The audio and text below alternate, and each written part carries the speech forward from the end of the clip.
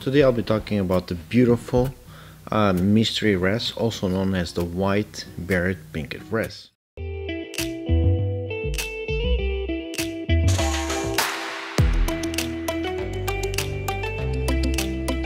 Scientific name is Pseudocheilinus ocellatum. We can find the mystery wrasse in the Marshall Islands and very rarely in Hawaii. In the reef we find them mostly in clear coastal outer reefs. Usually you can find them swimming around caves and crevices with rich invertebrate growth. So make sure your tank is plenty of rock and is well established with aquascape that will give them caves and crevices. We can find the mystery wrasse usually at the depth of about 100 feet, which is about 35 meters. He is an easy fish to take care. Doesn't need a huge tank, so at least start with a 40-gallon tank. Size: when adults they reach about 4 inches, which is 12 centimeters. Age: they live to be about 8 years old. He is reef safe, will not bother corals. Later on, when fully adult, might go after shrimp like peppermint shrimp, size shrimp, about this size, 1 inch maximum. Body shape is fusiform with the white caudal peduncle that will allow them to move very fast in a short distance.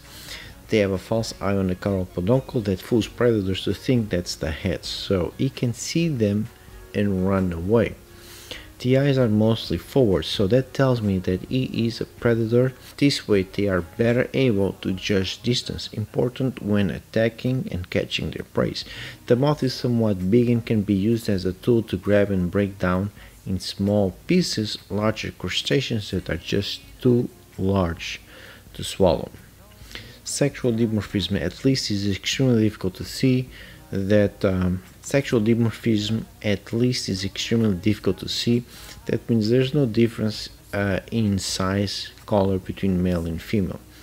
Feeding: very easy to feed. Give them small crustaceans like krill if you want to enrich the krill. Seed decorating with amphipods and copepods.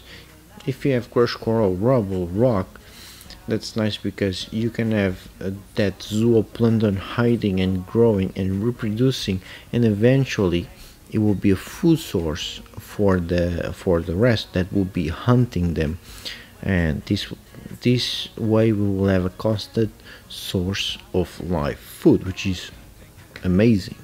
Regarding their temperament, they're relatively not aggressive. You can keep them with other wrasses. In my opinion, they are less aggressive than the 6 line or the 4 line. They're all the same genus, so try to add them younger. For the most part, when fish are younger, they will be less aggressive. So as they become adults or sexually mature, aggression is something that will increase. To bypass that problem, have a large tank with lots of good open rock and actually good flow. Quarantine your fish before adding them to your main tank. Do like me, I got those 2 systems. There are two separate quarantines. The usual problem will be ick, cryptocarium irritans, which can be easily fixed with dosing copramine. Remember, when dosing copramine, increase it slowly and make sure you test it. The day 1 will start when you reach the concentration of 0.5. These guys can also tolerate hyposalinity. The lowest that you can go is 1.010, but I usually don't go below 1.016 specific gravity. Time under hyposalinity or copramine will be 14 days.